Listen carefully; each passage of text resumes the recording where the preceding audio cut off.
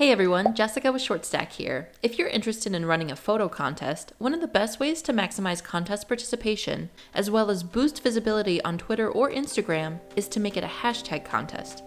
In this video, I'll show you how easy it is to build one, plus I'll share a few best practices as well as how to choose a winner.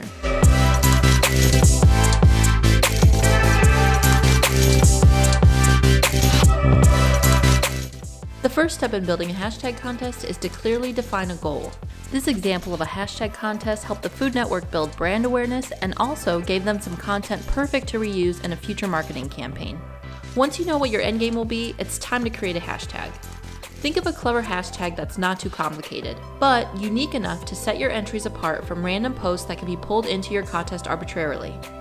A great example of this is from Goldfish Crackers, who used the hashtag #GoForTheHandful to collect video entries of goldfish lovers attempting to hold more goldfish in their hand than pro basketball player Boban Marjanovic.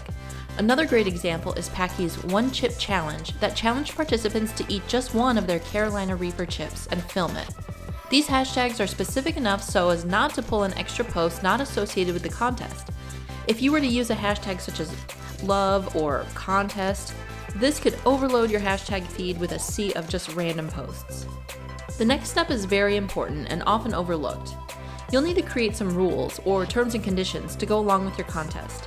These are so important because they help protect your contest and your business from cheating and those looking to take advantage of you. If you're thinking right now that you're just not really great at writing legal stuff, don't worry. There's a link to a rules template in the description of this video. Once you have your rules or your T&Cs written out, an easy way to append these to your contest is to display them on a landing page. Then you link that landing page from ads, posts, or however you're promoting your contest. Once your contest is underway, you'll need to view your entries. Participants are busy posting to social media with your hashtag. But how do you go about finding the entries they post? Well, you can search for hashtags to see your contest entries. Instagram makes this super easy by displaying all of your hashtagged entries in an easy-to-see gallery, but also by allowing you to follow a hashtag. Twitter allows you to search for a hashtag, but the results are not nearly as straightforward as Instagram's.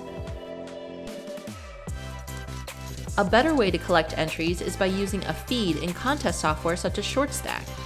ShortStack allows you to easily build a hashtag feed to pull in entries and store them in a list. This makes viewing contest entries so simple no matter what platform you're pulling entries from. To boot, ShortStack makes choosing a winner simple and fair. You simply click Choose Winner, indicate how many winners you'd like to pick, and then let the software do the rest. This leads me to my last best practice when running a hashtag contest, and that's display the entries in a gallery, either in a landing page or embedded right on your website. This way, you'll not only increase exposure for both your contest and your brand, you'll be able to include other elements in your contest like voting. You can enable sharing so page visitors can share entries to other platforms such as Facebook, or include an entry form to collect subscribers to your email list.